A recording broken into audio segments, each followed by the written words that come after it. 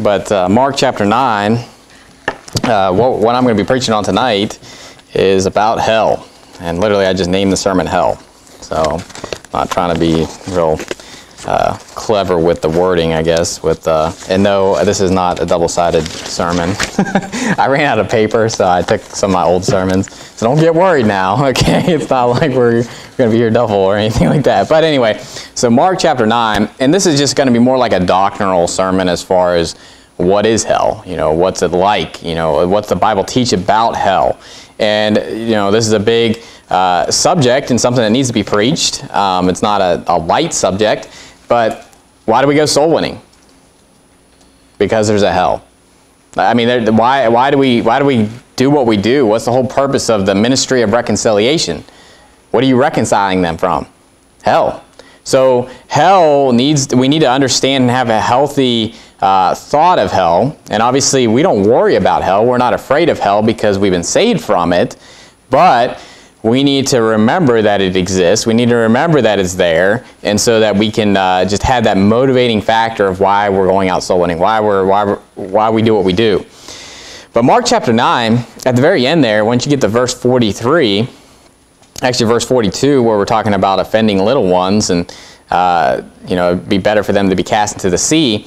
Jesus is giving basically a sermon here about hell and about the fact of someone being cast into hell. And let's read that real quick again. In verse 43 it says, "And if thy hand offend thee, cut it off. It is better for thee to enter into life maimed than having two hands to go into hell, into the fire that never shall be quenched, where their worm dieth not, and the fire is not quenched. And if thy foot offend thee, cut it off. It is better for thee to enter halt into life than having 2 feet to be cast into hell, into the fire that never shall be quenched, where their worm dieth not, and the fire is not quenched. And if thy eye offend thee, pluck it out. It is better for thee to enter into the kingdom of God with 1 eye than having 2 eyes to be cast into hellfire, where their worm dieth not, and the fire is not quenched." So he's getting a point across here, right? Now, if you have any other version besides if you have the NIV, ESV, then they take out the part where it says, "Where their worm dieth not, and the fire is not quenched." That's removed from the NIV, ESV, and all these other versions. Oh, by the way, if you have a New King James, then the word hell's just not in there. So hell appears 54 times in the Bible, and 31 times in the Old Testament, and 23 in the New Testament. And if you think about the length of the Old Testament compared to the New Testament, that's a lot in the New Testament that hell is mentioned. The ratio is definitely a lot higher in the New Testament as far as being mentioned. But hell also isn't just talking, it's not just called hell. And so there's other words, phrases, and stuff like that used to describe it, that it doesn't even use the word hell sometimes. So, and by the way, hell's not a bad word. And people get, they get on this soapbox of like, y'all don't cuss, don't use the word hell. Hell is a Bible word. It's used 54 times in the Bible. And so it's not a bad word. Now, it should be a scary word for those that aren't saved. You should be fearful to hear that word. And as believers, that word should give us a sense of urgency when it comes to winning the lost. Now, in this passage here, and I'm not really preaching on Mark 9, but when Jesus is talking about it's better for you to cut off your hand, pluck out your eye, or cut off your foot, what he's talking about is that if you're going to be judged by the law, and actually in the next chapter, he talks about the rich man and basically saying, hey, if you're perfect, then, sell all you have and all this stuff. And basically his disciples, who then can be saved? He said, with men this is impossible. So he's basically saying if you're trying to get there by the law, it's better for you to cut off your hand that you were going to break the law and go to hell. It's better for you to cut off that hand than to go into hell. That's what he's basically saying. That's the severity of hell, is the fact that you're better off to cut off your hand, cut off your leg, pluck out your eye if that were to make you transgress the law to where you'd go to hell. Now, we know that everybody's sinned, okay? But he's saying that in the fact of, here's the urgency of it. You're better off to cut off your members that would cause you to sin, so that you don't go to hell. And so that's what that's talking about. But notice that it keeps saying, where their worm dieth not, and the fire is not quenched. So what is that talking about? Well, this is actually being quoted from Isaiah 66. So go to Isaiah 66. The last verse in the book of Isaiah is where this is being said. And I've heard people say this, that where their worm dieth not and the fire is not quenched, they'll say, well, the worm is their soul. But I don't agree with that. Okay, first of all, the soul dies. So that wouldn't make sense that if the worm is representing the soul, it's saying the soul doesn't die then. That doesn't make sense, right? Because we know that the dead, small and great, are stand before the judgment seat of Christ, and they're cast into the lake of fire, so they're dead. The people that are in hell right now, they're classified as dead. So to say that the worm is referring to their soul, it doesn't make sense. But see here it says, their worm dieth not, and then it says the fire is not quenched. Well, Isaiah 66 and verse 24, Isaiah 66 verse 24, it says, and they shall go forth and look upon the carcasses of the men that have transgressed against me, for their worm shall not die, neither shall their fire be quenched, and they shall be an abhorring unto all flesh. Notice now it says their fire. Now, no one would say that the fire is that person, okay? So what we're going to see, and I'm going to prove this to you, I'm going to go to Isaiah 14, where it talks about the fact, or what's this worm that dieth not? Well, I'm going to talk about that and show you that, because there's not just fire in hell. So if I scare you tonight, it's not my intent necessarily to scare you. But I mean, we should be more so thankful that we're not going to go to this place called hell. But we should be, if there's anything that you get out of this, is the urgency to want to see people saved that you know and care about, and that you don't want to see anybody go to this horrible place. But keep that in mind with the worm. But, well, go to Isaiah 14. And I'm going to read to you, we've gone to this many times. I'm going to read to you the first time hell's mentioned, which is in Deuteronomy 32:22. So you probably already have that written down as the first mention of hell. And it says, so we already saw from what Jesus said, what's hell? It's fire that's not quenched, right? But also it mentions this worm that dieth not as well. But in Deuteronomy 32:22 it says, for a fire is kindled in mine anger, and shall burn unto the lowest hell, and shall consume the earth with her increase, and set on fire the foundations of the mountains. So that gives us a lot of information. Where's hell? It's at the foundation of the mountains. It's on fire. You know, there's a lot that goes into that, and it's his anger that's kindled that's fueling the fire. So in that very first mention of hell, it gives you a lot of information. But we're going to see also that just because that's the first mention of the word hell, that's not the first mention of people going there.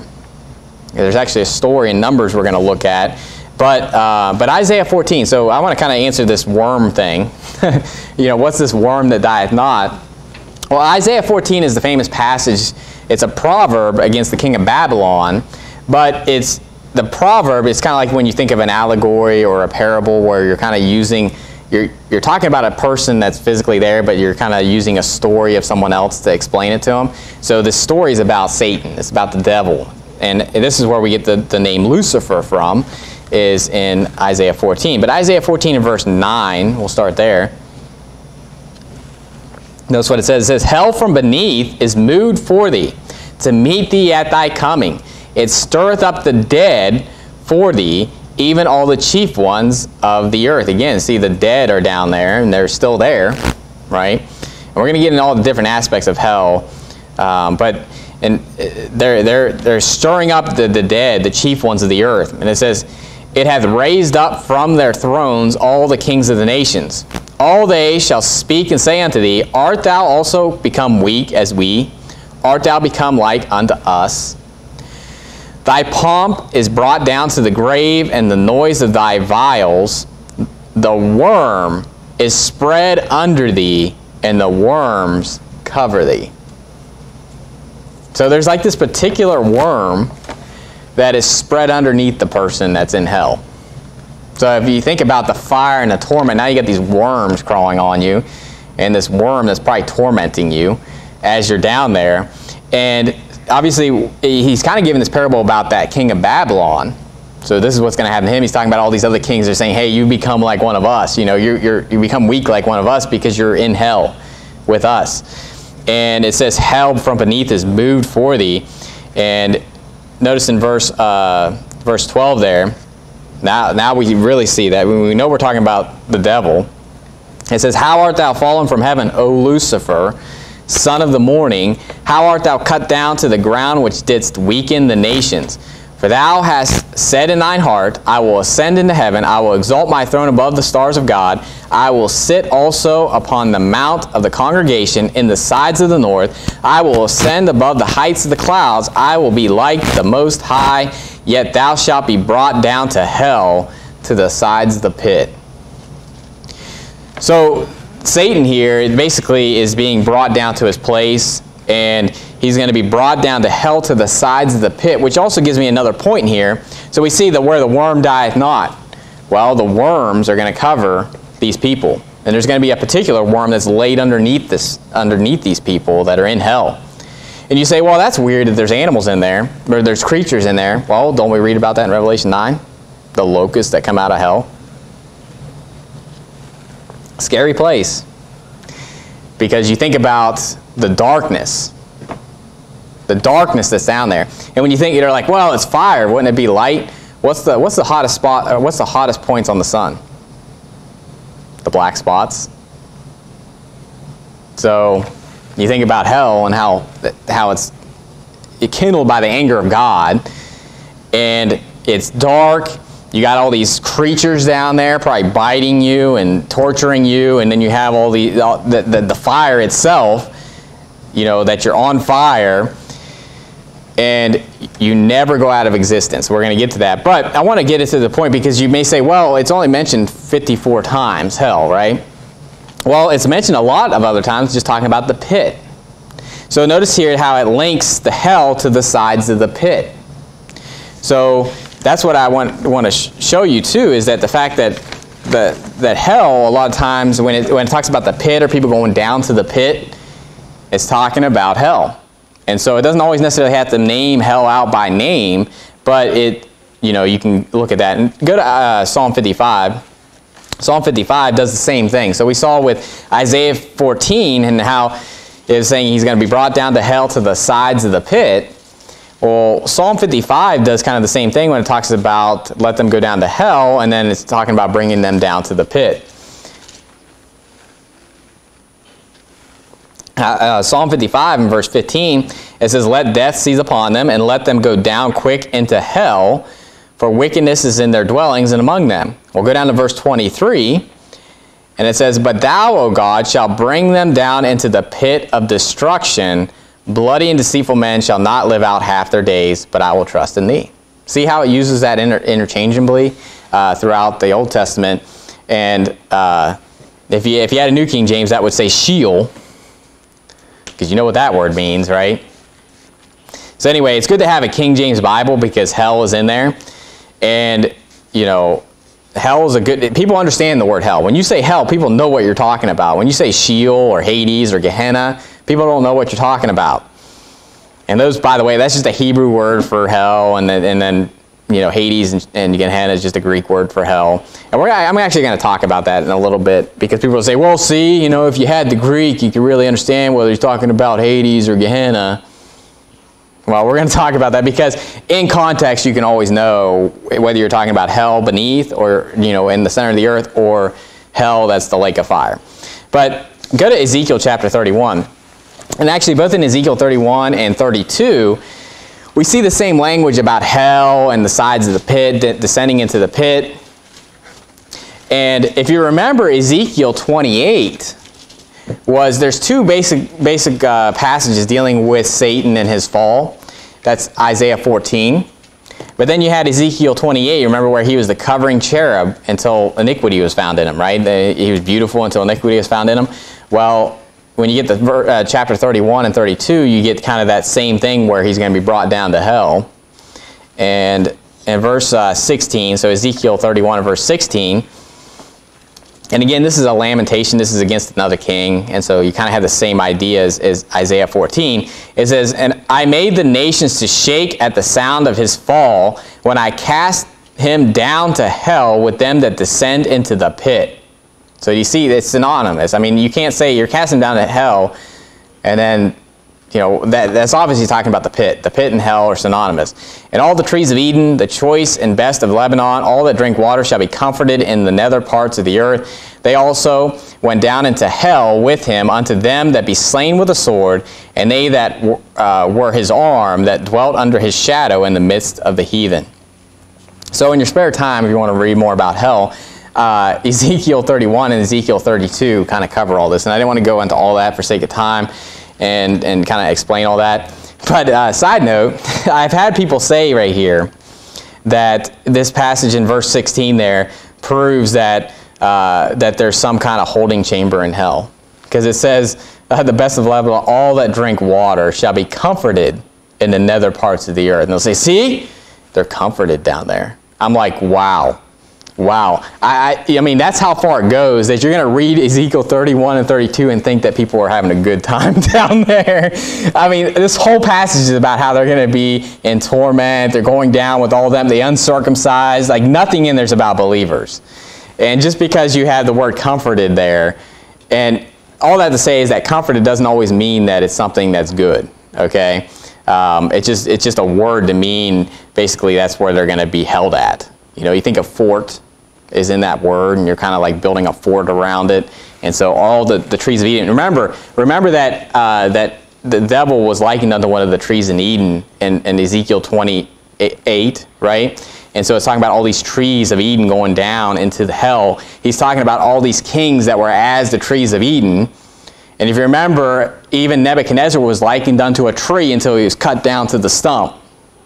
And then, so all this stuff is just talking about all these kings, these high people that were high and mighty, being cast into hell, and they're going to be comforted down there. And so it's just, I'm just saying that because it's funny how far people go to try to prop up some weird doctrine. And that's about all they got. Okay, that was the biggest one I've ever seen them give me as far as some chamber down in hell, because these trees with the uncircumcised, right? So that makes sense. We'll go to Numbers chapter 16. So with that in mind, dealing with the pit, we see that they go down to hell, to the sides of the pit. They go down to hell and descend into the pit. Well, think about that now when you think about this story with Korah. And if you remember, the earth, opened up and swallowed up all the people. And now think about that when you realize that the pit is talking about hell. And so in verse 28 there, so Numbers chapter 16, verse 28, this is the gainsaying of Korah, talked about in Jude. It says, and Moses said, hereby ye shall know that the Lord hath sent me to do all these works, for I have not done them of mine own mind. If these men die the common death of all men, and if they be visited after the visitation of all men, then the Lord hath not sent me. But if the Lord make a new thing, and the earth open her mouth, and swallow them up, with all that appertain unto them, and they go down quick into the pit, then ye shall understand that these men have provoked the Lord. And it came to pass, as he had made an end of speaking all these words, that the ground clave asunder that was under them, and the earth opened her mouth and swallowed them up, and their houses, and all the men that appertained unto Korah, and all their goods. They and all that appertained to them went down alive into the pit, and the earth closed upon them, and they perished from among the congregation, and all Israel that were round about them fled at the cry of them, for they said, lest the earth swallow us up also. And there came out a fire from the Lord, and consumed the 250 men that offered incense. So, now with that in mind, do you see what happened to them? The earth opened up and they literally fell down alive into hell. That's a scary story right there. But obviously, we talked about the gainsaying of Korah, and that's talked about in Jude, or brought up in Jude. And so Korah and all his minions basically got taken out here. But that's a crazy story to think about them being cast alive into hell. Now, that's going to be an important point when I get into talking about, we're going to talk about, the Great White Throne Judgment, and kind of answering something there. But I'll get to that in a minute. Now, in the Old Testament, you'll see the pit, the pit, the pit, those that descend into the pit. So you're going to find a lot more mentions than that 31 mentions of hell now that you have that kind of as a definition as well. Now, I'm not saying that the pit is always, you know, like when they put Joseph in a pit, we're not talking about hell, but you can see how it represents hell, right? And in Zechariah, it talks about a pit with no water, and you can see how it represents it. But so, yeah, obviously, you know, when Benaiah, the son of Jehoiada, went down into a pit on a snowy day, he didn't go down to hell and slay a lion, okay? So obviously pit can mean just a pit in the ground, right?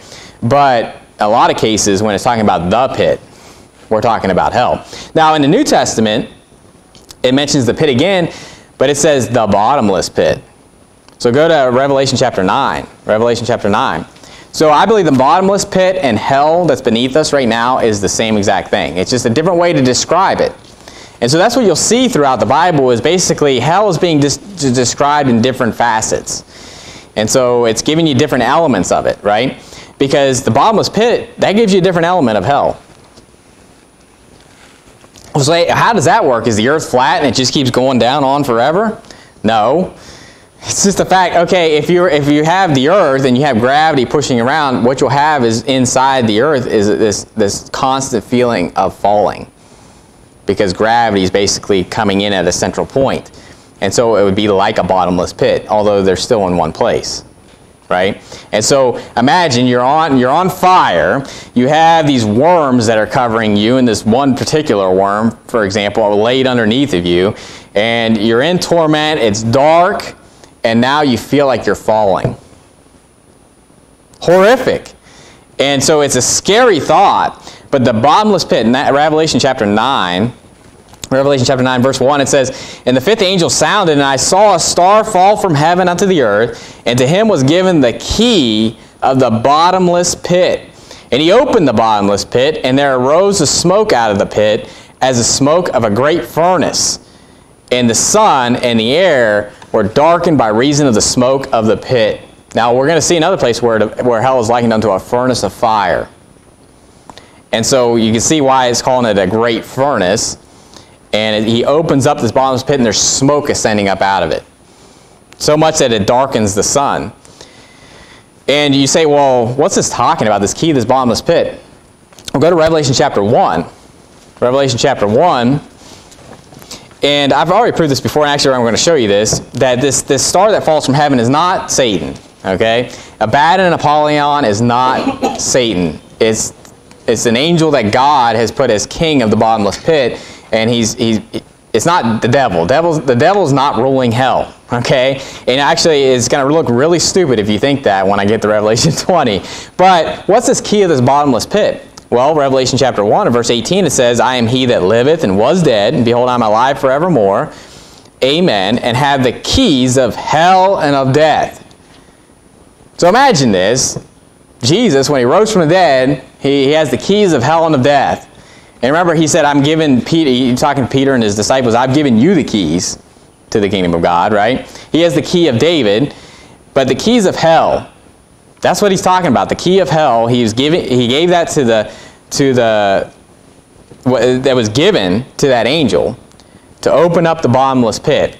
So imagine if that's Satan, okay? He just destroyed the works of Satan and the works of the devil, and he got the keys of hell and of death when he rose from the dead, and then he's going to give it back. He's going to give it to Satan, right? No, it doesn't make any sense. No, this angel, and they just get that from like he fell from heaven. Well, it talks about when you go on to the next chapter, there's another angel that comes down from heaven. So it's basically applying that, hey, the one that fell from heaven before that was an angel that came down from heaven. And so it's not like the fall, like like one of the devil's minions. Anyway, so go to Revelation chapter 20, and you'll see that that's such a dumb statement to think that Apollyon and Abaddon, which is the same person, it's just a different name, but Apollyon would be Satan. Because in Revelation 20 and verse 1, and I believe actually this passage right here I'm about to read is the fulfillment of Isaiah 14. Because remember that Lucifer was going to be cast down to hell. That, I believe, happens at the end of God pouring out his wrath before the 1,000-year reign, and he's going to be cast down to hell for 1,000 years. And so that's what that statement that was made about Lucifer doesn't happen until Revelation 20. Verse 1 there, it says, "And I saw an angel come down from heaven, having the key of the bottomless pit, and a great chain in his hand. And he laid hold on the dragon, that old serpent, which is the devil and Satan, and bound him 1,000 years, and cast him into the bottomless pit, and shut him up, and set a seal upon him, that he should deceive the nations no more till the 1,000 years should be fulfilled, and after that he must be loosed a little season." So imagine that if this angel that has the key of the bottomless pit is binding himself and throwing himself into the bottomless pit, okay, that's how dumb that theory would be. Because obviously Abaddon is not Satan, because he wouldn't bind himself and cast himself into the bottomless pit. But do you see how that matches up though with Isaiah 14? The bottomless pit is hell. When he's going to be cast down to hell and into the pit, and in here it just calls it the bottomless pit. And so it's giving you more information of what's going on there. Now, this sounds familiar to what happens to the angels as well. And I believe, personally I believe, that this happens to the angels at the same exact time it happens to the devil. Go to 2 Peter chapter 2. 2 Peter chapter 2. Because remember, they took a big chain and bound Satan and cast him into the bottomless pit. Notice the language it uses about the angels that fell, or the angels that sinned. In Jude, it talks about the angels that left their first estate. 2 Peter chapter 2 and verse 4, it says, "For if God spared not the angels that sinned, but cast them down to hell, and delivered them into chains of darkness, to be reserved unto judgment." So, when you think about, you say, well, did that already happen? Well, remember that God speaketh of those things which be not as though they were. And a lot of times when you're looking at things that are prophetic, it could be in past tense, it could be in present tense, it could be in future tense. It doesn't always have to be in future tense that they will be cast down to hell. Because remember, it's kind of one of those things where when it says Babylon is fallen, well, it hadn't happened yet, you know, when that's said. But when he says it like that, you know what that means? That there's no way it's not happening.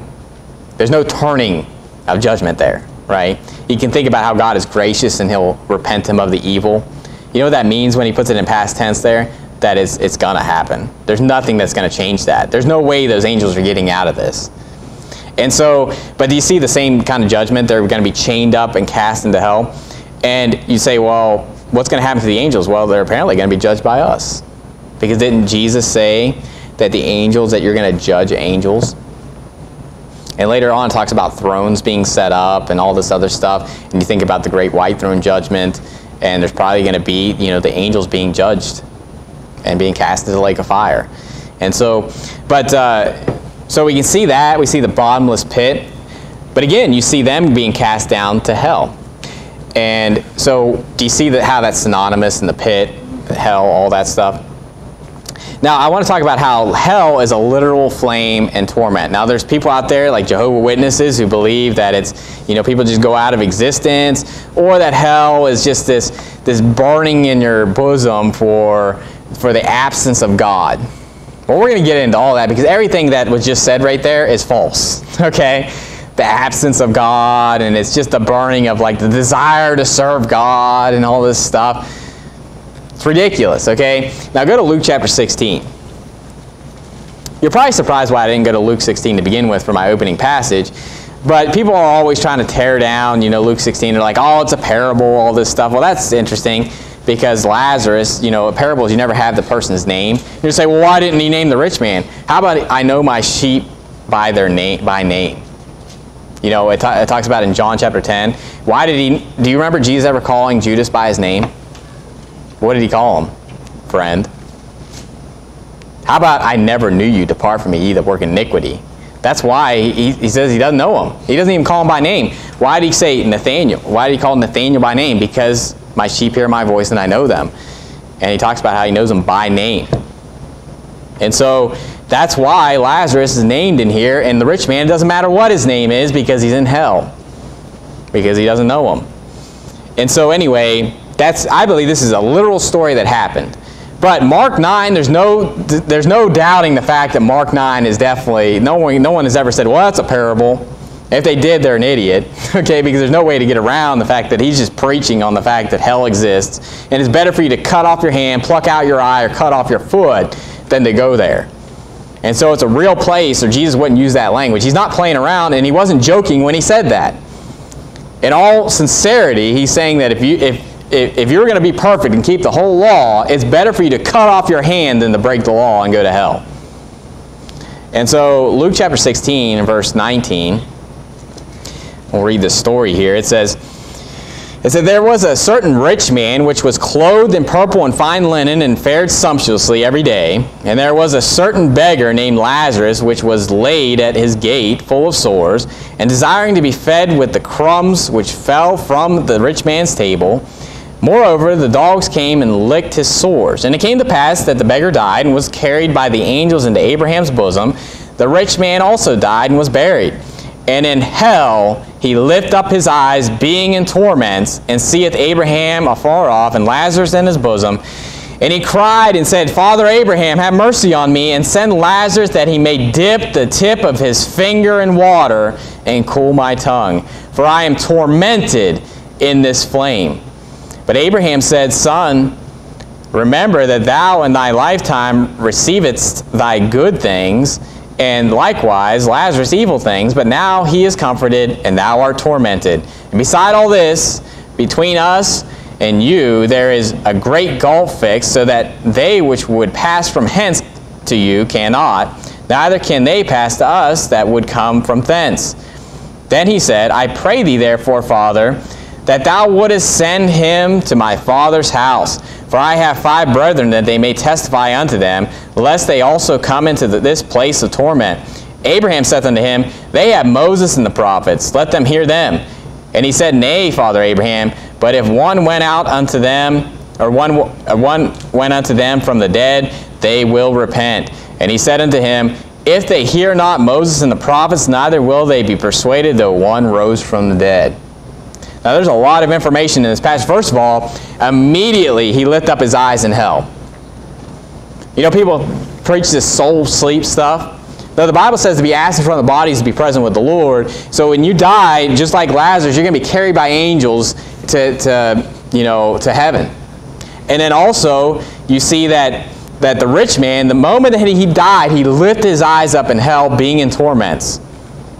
So you see automatically, what's hell about? It's about being tormented.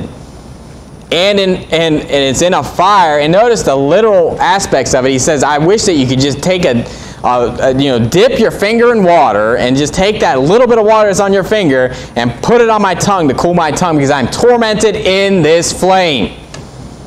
And so you can see the anguish that's in him, and the fact that he's tormented. That's what's being brought up all throughout this passage. And basically he's saying, no one can go to you, and no one can come from you to us. And notice, one thing that people always try to bring up, they're like, well, I want to go to hell with my friends. I'm going to go to hell and party with my friends. And you think of like AC/DC and all that stuff about the hell's bells, and about partying in hell and all this stuff, and how their friend that died of I think he choked on his own vomit because he was a drunk. And all their music's about hell and all the other wickedness in the world. And they're talking about how they want to go party with their friend in hell. Well, what did the rich man say? Did he say, no, I want my brothers to be here with me? No, what did he say? Send Lazarus to tell my 5 brothers so that they won't come into this place of torment. He didn't want his family to be there. And you know what? There was one time I was out soul winning, and this girl was into the Ouija board and stuff like that. And she was talking about how it was like a teenager. This was years ago. And she was talking about the fact that I was talking about, heaven, hell, stuff like that. And she said, well, I know about hell. I talk to spirits and stuff like that. And they said hell's not that bad. They said hell's not bad, and they want me to go there with them. That's what she said, okay? And then I said, well, let's see what the Bible says about it. I took her to Luke 16. I said, what do you think about hell? Do you think this guy didn't want his family to go there, where he was at? You know what that fear of hell got her saved. But yeah, I'm sure that the devil wants you to think that it's that way. I'm sure the devil wants to put into your mind that it's a place, a party place. You know, I'd rather reign in hell than serve in heaven. You know, the proverbial saying. No, you're not gonna reign in hell. You're gonna be torched in hell. You're going to be tormented in hell. You're going to wish that someone could just take a little bit of water on the tip of their finger to cool your tongue, and then you're going to wish that there was an end to it. But the worst part about hell is that it's forever. If I had a portion of just the aspects of hell, is that it never ends. If it was 1,000,000 years, 1,000,000 years that you'd be in hell, and you had that glimmer of hope that you'd get out after 1,000,000 years, at least there's hope. But all hope is gone. There's no hope. And that's the worst part about hell, is that it is forever. There's no being annihilated like the Jehovah's Witnesses say. And you know what? Those type of doctrines, all that is is for lazy people. Lazy people that want to put their head in the sand like an ostrich. And we have a bunch of ostrich-type Christians that don't want to think about hell. They don't want to think about the severity of it. They just want to think that everybody's saved, or that hell's not that bad. But hell is a horrific place that most of the world's going to. And if you think about people dying, people die, you know, there's 2 people that die every second.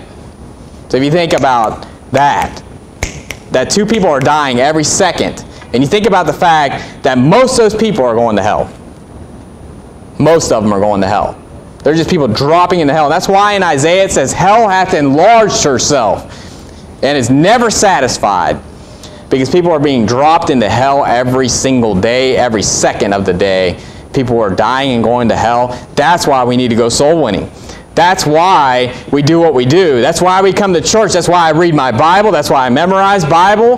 That's why, you know, we're even here. We're here because we had the ministry of reconciliation. We had the word of reconciliation. We're ambassadors for Christ. And that was Jesus Christ's basically sole mission, was for the hearts and souls of men. And we need to remember this. And this isn't a sermon that's really fluffy or anything like that, obviously. But sometimes we need this type of sermon to just remind us of why we do what we do. Why do we take the times out of our schedule when we could be doing other things, we could be relaxing? Because people are dying and going to hell. Because hell is real. Because hell exists. And people just want to put it out of their mind. They don't want to think about it. They want to say it's a bad word. It's not a bad word. It's a scary word. It's a fearful word. It's a terrifying word because of what it implies and what that place is. But go to Matthew chapter 25. Matthew chapter 25.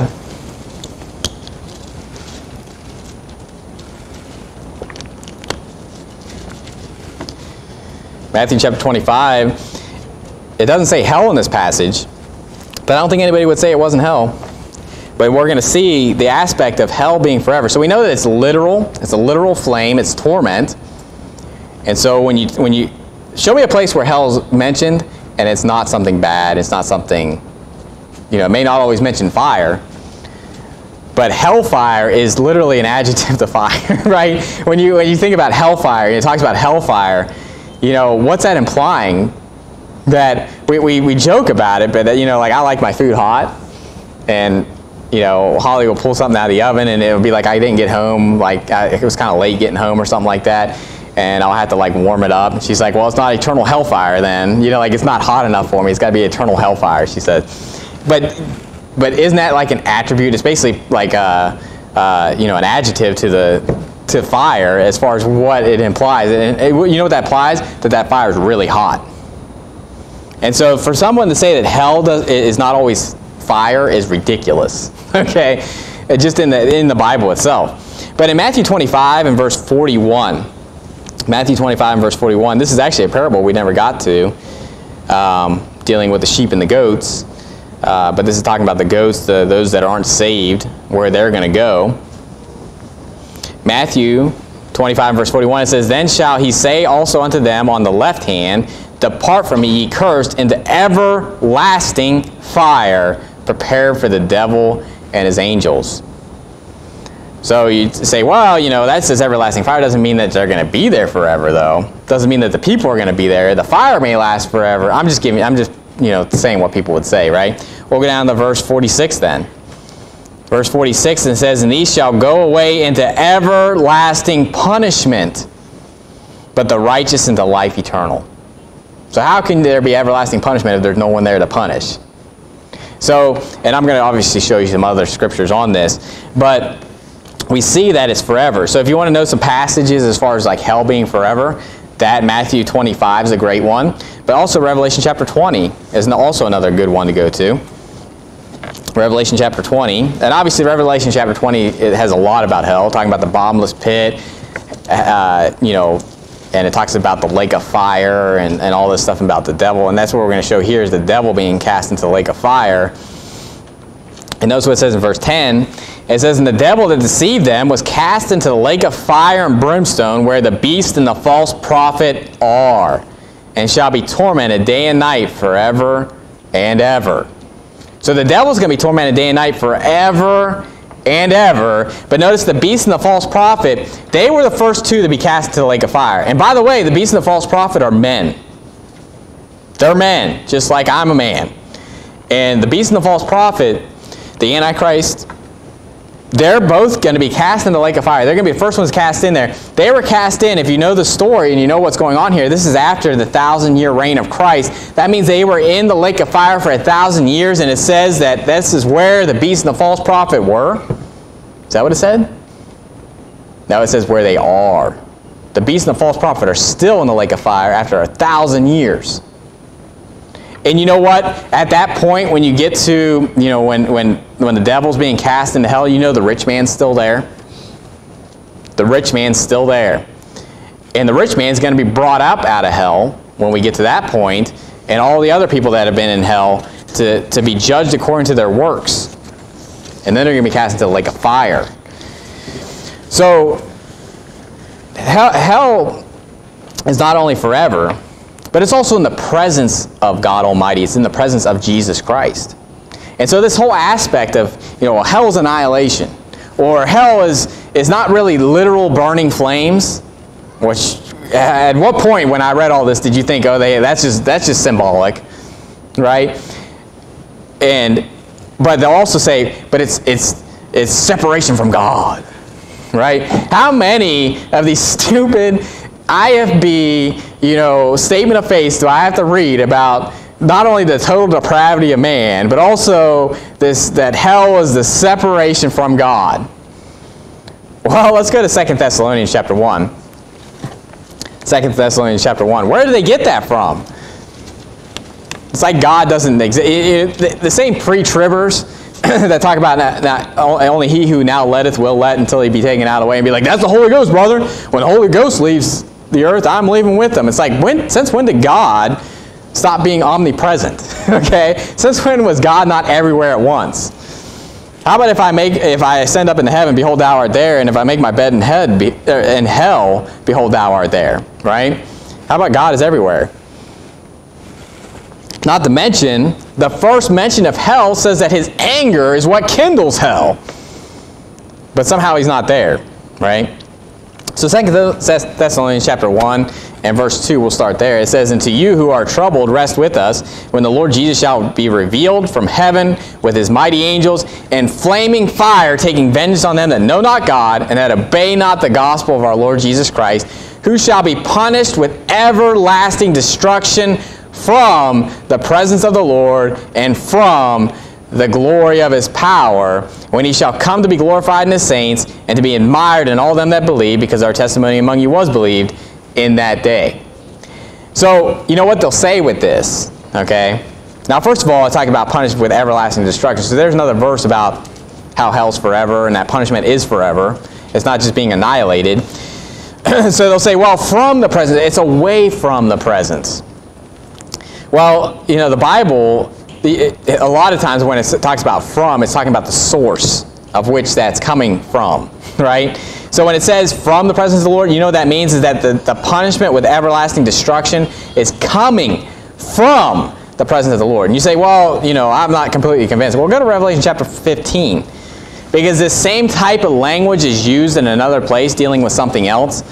And no one, I don't think, would ever take this verse to think that it's away from. And so if anybody ever brings this up to you and says, well, from the presence of the Lord and from the glory of His power, that means away from. It means that they're separated from it. Okay, well, first of all, you're adding to the Word of God by saying away from, okay, and adding that in there. But second of all, from, a lot of times just means the source. You know, if you got a gift from me, what would that mean, right? Away from me? No, you got it from me because I'm the source of the gift, right? But in Revelation 15, verse 8, it says, and the temple was filled with the smoke from the glory of God and from His power. Case in point, what was the temple filled with, and what was the source of the smoke that was in the temple? And I don't think anybody would say it wasn't the glory of God that was filling that temple with smoke. But it's the source in which it was made, in which it was done. If you go to Isaiah 6, it talks about the same type of thing, dealing with the glory of God and how the pillar shook. From what? From God. And so, you know what this verse that people try to stay away from? It's actually completely opposite of that. It's not, they're not being destroyed away from God, they're being destroyed from the presence of God. The presence of God is what's tormenting these people, and all the destruction that's going on in hell with the people in hell is actually from the presence of the Lord. And you say, well, you know, I'm still not convinced. We'll go to Revelation 14. Go back a chapter. Revelation 14. And there's no getting away from it here. Revelation 14 and verse 9.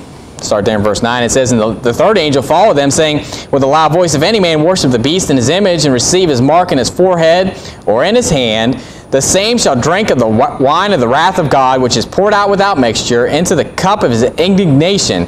And he shall be tormented with fire and brimstone in the presence of the holy angels and in the presence of the Lamb.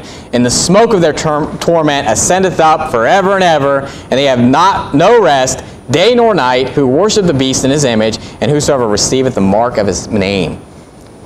No question there, right? That they're being tormented in the presence.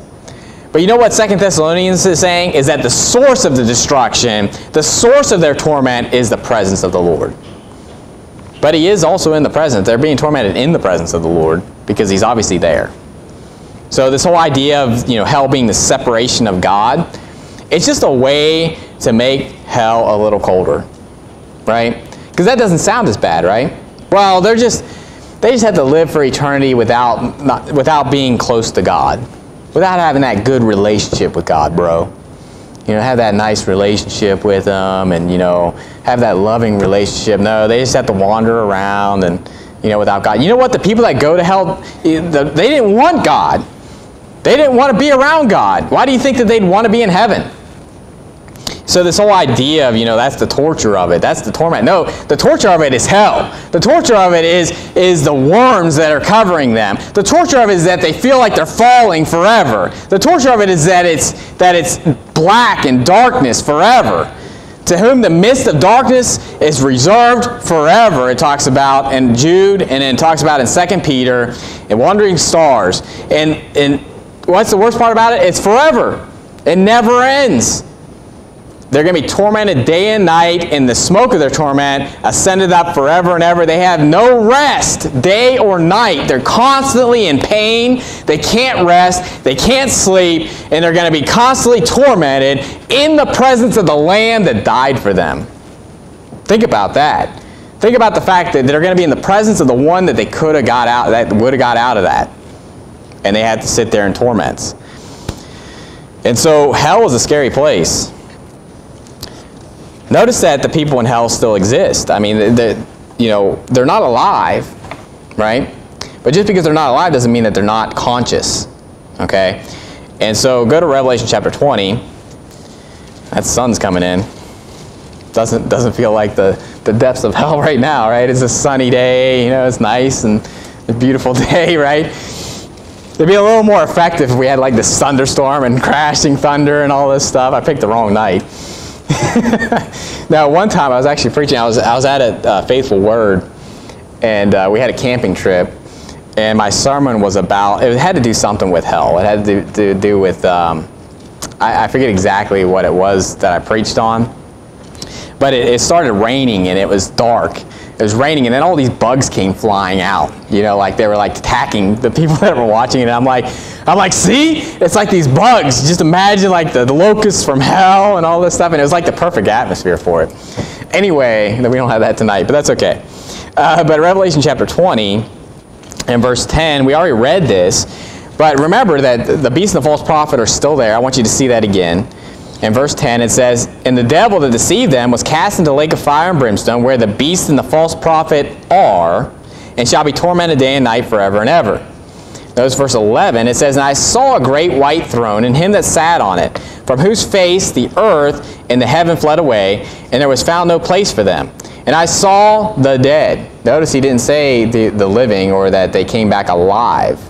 "I saw the dead, small and great, stand before God." So these people are standing, but they're dead. And it said, "I saw the dead, small and great, stand before God, and the books were opened, and another book was opened, which is the book of life, and the dead were judged out of those things which were written in the books according to their works." And I believe that's talking about the Bible. So you had the book of life, as whether you're written in the Lamb's book of life, and then you had the books that were open, which I believe would be the Bible. And you have all the laws of God and all the commandments of God that they're being judged according to. Verse 13, "And the sea gave up the dead which were in it, and death and hell delivered up the dead which were in them, and they were judged every man according to their works, and death and hell were cast in the lake of fire. This is the second death, and whosoever was not found written in the book of life was cast into the lake of fire." So what's going on here? So this is the great white throne judgment, and I believe that this great white throne judgment only deals with unbelievers. Okay? I don't believe that there's any believers here, because I believe that judgment must first begin at the house of God. And obviously we're going to have, at the first resurrection, you're going to have the judgment seat of Christ that happens with, that we'll be there, right? So whether Christ comes in our day or not, we'll be the dead in Christ that rise, and we'll be at that first resurrection. We'll be at the judgment seat of Christ that happens before the 1,000-year reign. But there's also going to be another resurrection that comes at the end. And go to John chapter 5. So when you see these passages, you're going to say, well, what is this talking about? We're talking about the resurrection of the just and the unjust. Okay? So if you take, what it says in 1 Peter, that judgment must begin at the house of God, and what shall the end be of them that obey not the gospel of our God? Then I believe before this great white throne, all the saved people, all those that came out of the 1,000-year reign, had to already be judged at that point. Okay? So I don't believe it really touches on that, but I believe that that's what's going on, is that there's this resurrection that's happening here of the just and the unjust. The just were kind of taken care of, and then the great white throne where all the unsaved people are going to be judged.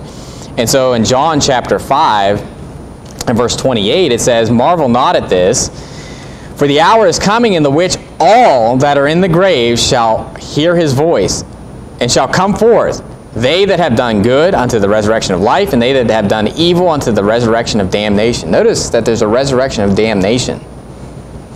Now, when you read this in Revelation chapter 20, it didn't say they were alive, though. They were dead.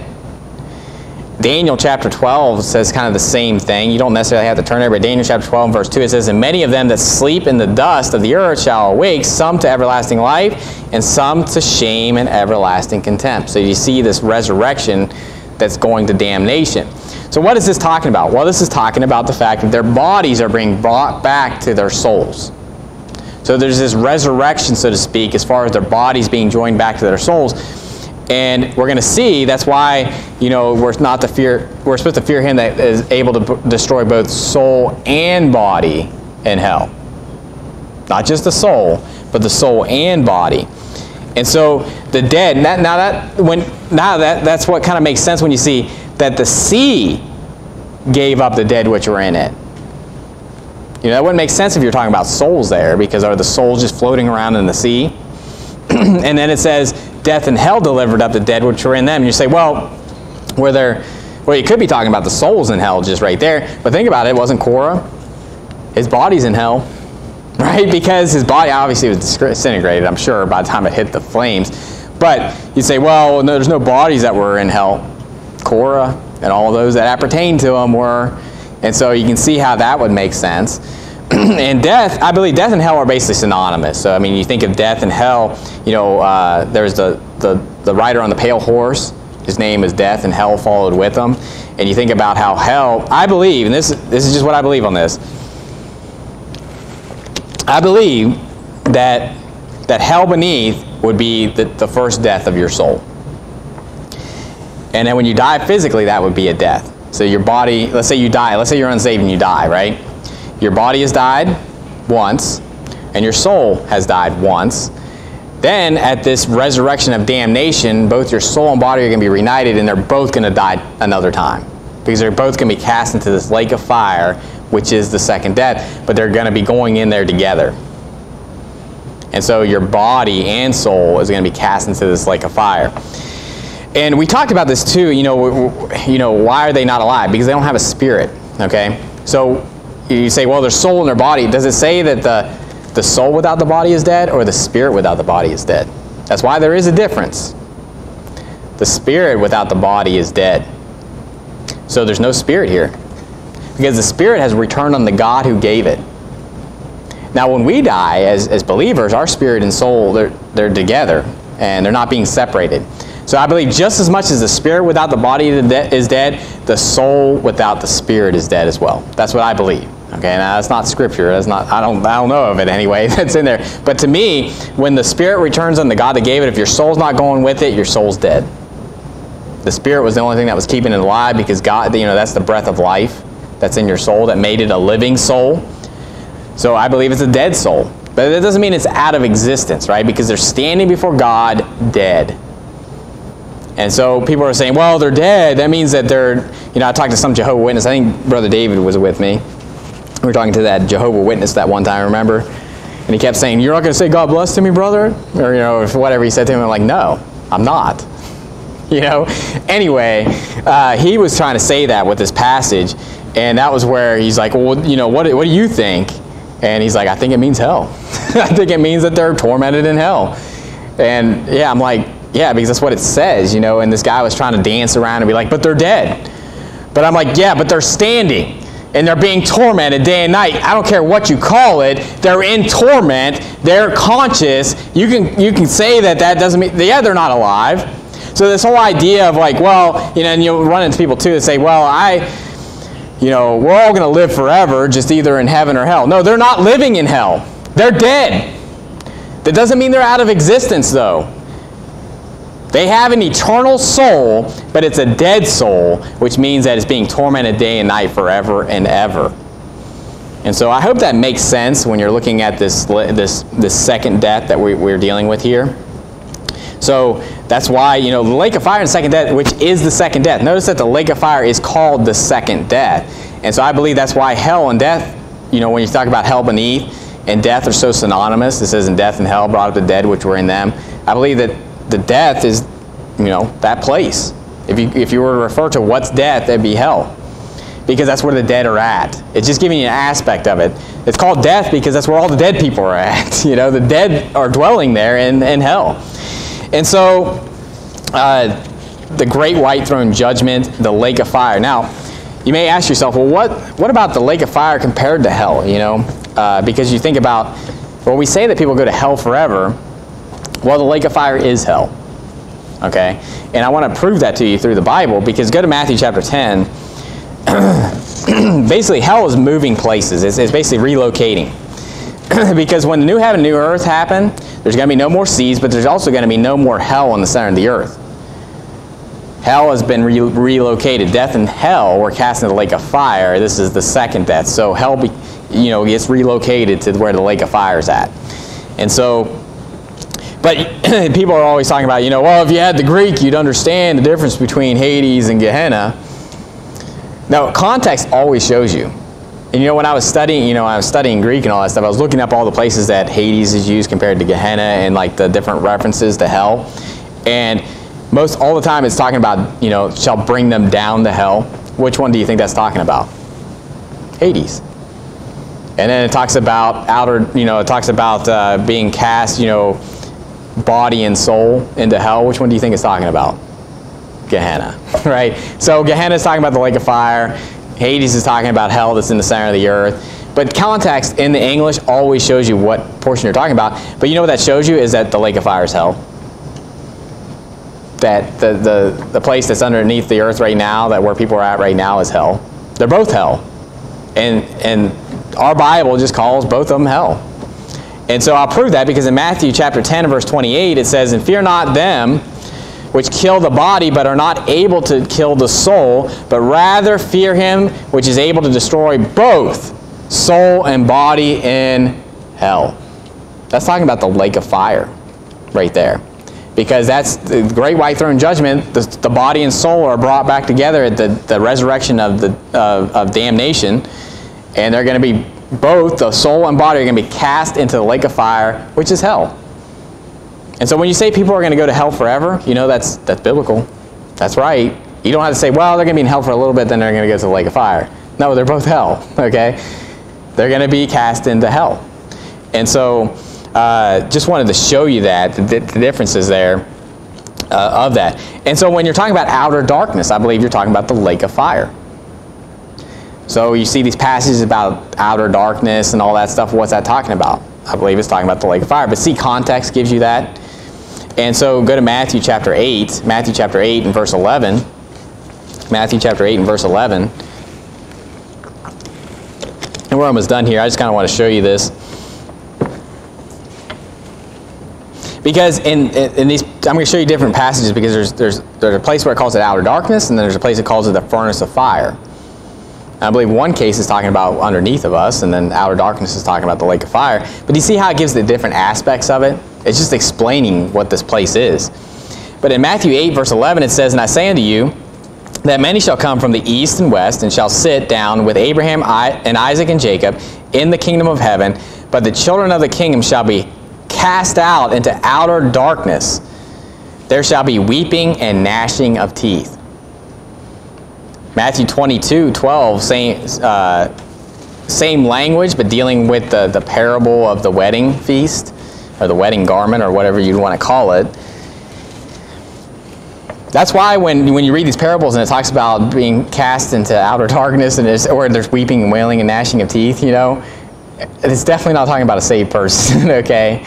Because it's clearly talking about hell. It's talking about the lake of fire, you know. And so, but in Matthew 22 verse 12 it says, "And he saith unto him, Friend, how camest thou in hither not having a wedding garment? And he was speechless." Knows friend. You know, he doesn't call him by name because he's unsaved. Verse 13, "Then said the king to the servants, Bind him hand and foot, and take him away, and cast him into outer darkness. There shall be weeping and gnashing of teeth, for many are called, but few are chosen." Clearly talking about the fact that many are going to go to hell, and few are going to go to heaven. And Matthew 13, so that one I believe is talking about the lake of fire. But it calls it outer darkness. See the darkness that's implied there? "To whom the mist of darkness is reserved for forever, to whom the blackness of darkness is reserved forever." It talks about in both 2 Peter and Jude. So the darkness is implied there a lot. That is just complete darkness. And then hell is also a furnace of fire. And we saw that in Matthew 24 or 25, where it talks about the furnace. Or no, I'm sorry. It talked about in Revelation chapter 9, where he opened up the bottomless pit, and it was as a burning furnace, and the smoke ascended up out of it. Well, Matthew 13 verse 41, it says, "The Son of Man shall send forth his angels, and they shall gather out of his kingdom all things that offend, and them which do iniquity, and shall cast them into a furnace of fire. There shall be wailing and gnashing of teeth." Verse 49, "So shall it be at the end of the world, the angels shall come forth and sever the wicked from among the just, and shall cast them into the furnace of fire. There shall be wailing and gnashing of teeth." Notice the gnashing of teeth. All this stuff, you know, applies to hell and what's going on there. Don't tell me that this is just something where they're being annihilated and that this isn't going on forever. So it's a terrifying thing. So what do we learn tonight about hell? Well, it's dark. It's a literal burning fire. It lasts forever. There's creatures down there that are tormenting people. And, you know, all these different aspects of weeping, wailing, gnashing of teeth, darkness. It's a burning fiery furnace where all the dead are there. and they're all brought low. There's no rest day nor night. So how do we apply that? Now, obviously, we should be just praising God that He saved us from that place, because we are condemned already. All liars shall have their part in the lake which burns with fire and brimstone, which is the second death, and we would all be there if it wasn't for Jesus Christ dying on the cross. And now when you read about the fact that His soul was not left in hell, neither His flesh did see corruption, you can think about where He went to pay for your sins. When His soul was made an offering for sin, and it says that He shall see the travail of His soul and shall be satisfied. Think about what your Savior went through. When He went down to the foundations of the mountains and the earth with her bars was about Him forever. And He cried out of the belly of hell to save us from our sins. Think about that, and obviously be grateful and thankful for your Savior. But what are you going to do about it? As far as there's other people out there that haven't gotten saved. And go to 2 Corinthians chapter 5. So this is the call to the action. You know, we know about hell. And sometimes we just need to be reminded about all the aspects of hell. Not to that we be afraid, because obviously, you know, there's no fear in love, and we know that fear hath torment, and perfect love, it casteth out fear. And you know, we know that we're saved and we have eternal life. We don't have to worry about hell. But what about those that aren't saved? Go to 2 Corinthians chapter 5, verse 11. It says, knowing therefore the terror of the Lord, we persuade men. But we are made manifest unto God, and I trust also are made manifest in your consciences. Why do we persuade men? Because we know the terror of the Lord. We know what's waiting for them. We know that their day is coming. We know that our time on this earth is but a vapor. It appears for a little time and then vanisheth away. That our years on this earth, there is a tale that is told, and that it could happen at any moment that someone dies. And so we know the terror of the Lord. That's why we persuade men. Go to Jude chapter 1. Jude in verse 22. And this is the last thing we're going to look at here, and then we'll be done. This is what kind of really brought up this sermon, besides the fact that I have it on a checklist that I need to preach on hell. You know, as far as the doctrinal sermon on hell, is that we went out soul winning last week, and there was a young man that came to the door, and Brother Anthony and I were at the door, and Brother Anthony started a conversation, went well, and did a great job. But the guy was basically saying, I got to go somewhere, so I can't really talk. And so Brother Anthony was kind of leaving him with a verse, and then I was just kind of telling him about the church, you know, about the invitation and all that stuff. And I said, well, you know, the guy was real nice. You could just tell he wasn't like wanting us to leave necessarily. He just didn't have time or whatever. And so I said, well, I just want you to know that the reason we even bring this up is because we do believe in a hell. We do believe that people are going to be tormented day and night. And the guy said that he didn't know where he would go. I said, just to give it a little gravity on the situation, if you don't know where you're going to go, then the Bible is stating that you're going to go to hell. Because there's only one way out, and if you don't know it, then you're not going to make it. And I said the Bible talks about hell and how it's a place of torment where people are being burned forever and ever and ever. And I said, are you sure that we can't show you some verses on show you how you can know for sure you're going to heaven? And he said, you know what, I'll take a look at that. And he ended up getting saved. And this verse is always what I think about when that happened, and other times that's happened. But in verse 22 it says, and of some have compassion, making a difference, and others save with fear, pulling them out of the fire, hating even the garment spotted by the flesh. There's a lot of times where I'll bring up hell, and I purposely bring up hell to people because I want them to see the urgency, the gravity of the situation, that this isn't just something to just kind of brush off, or it's not a big deal. It is a big deal. You know, we're coming up there and we're trying to be friendly. We don't want to be, you know, we don't want to be overbearing when we're talking about them, but we also want them to see that this is a big deal where you go when you die. This isn't just something like, well, if I go to hell, I'll go to hell, you know. No, if you go to hell, this is what you're in store for. And if only you could just open up their brain and just show them all these scriptures as far as what hell is. And you know what? Our society is trying to cool down hell. It's trying to downplay hell. It wants to tell you that it doesn't exist. It exists, whether they want to believe in it or not. And hell is going to be tormenting people day and night forever and ever. And we're not going to have any rest from that torment. And you know what? The Calvinists can go just jump off a cliff because the Christians today that have the truth in their heart, that have the Word of God, are the only hope for this dying world. And if we don't go out and give them the gospel, they're all going to hell. Because He's given us the ministry of reconciliation. And if our gospel be hid, it is hid to them that are lost. And woe unto us if we preach not the gospel. And if I do it willingly, then praise God. You know, if I do it unwillingly, then a dispensation of the gospel is committed unto me. And so that's what we need to think about. In those days when, and trust me, my friends, my brothers and sisters, there's days when I don't want to go soul winning. I'd just rather go home and just go to sleep. But you got to remember, what's the big reason why we're going? Because people are dying and going to hell. Because hell exists, and that's the reason that we give up our afternoons. That's the reason that we give up sleep. That's the reason that we don't get to do the things that we want to do sometimes, because we care about the souls of men, and they may not come into our church, but we'll see them one day in heaven, and they don't have to taste of that death of hell. So let's end with a word of prayer. Dear Heavenly Father, Lord, we thank you for this evening. And Lord, just pray that you help us to have a healthy remembrance of hell, and that place of torment that you've saved us from. And we want to thank you and praise you, Lord, for all that you did for us to give us eternal life, to save us from that torment. And Lord, I pray that you'd help us to remember it, and Lord, to not dwell on it to the point where we're just depressed, but Lord, to remember it enough to know the reason why we need to go out soul winning and do the work. And Lord, we thank you again and praise you for all that you've done for us. In Jesus Christ's name, amen.